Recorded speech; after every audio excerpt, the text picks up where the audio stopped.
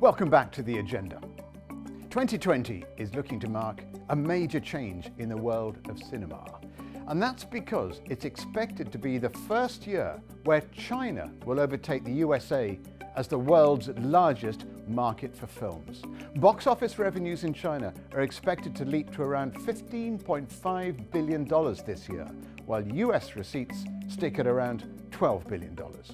The rise of the middle class in China has had a massive impact. Their demand for cinema has seen around 25 new screens opening every day. There are now over 60,000 cinema screens in China, a third more than the 40,000 in the US and Canada.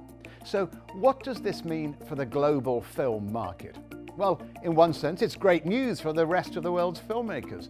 American and European directors now have a brand new market to attract, and that can make a real difference. Let's look now at an example from last year.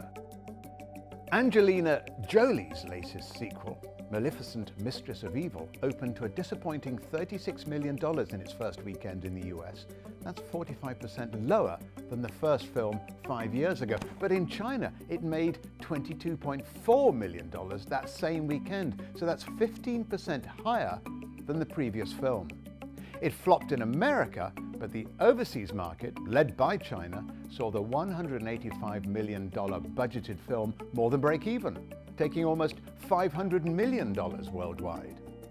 But while China can save a US box office bomb, it may be a while before homegrown content resonates beyond China's borders. The highest grossing film in China last year was animated fantasy adventure Ne Zha. It made $715 million domestically. In the US, though, it made 99.5% less.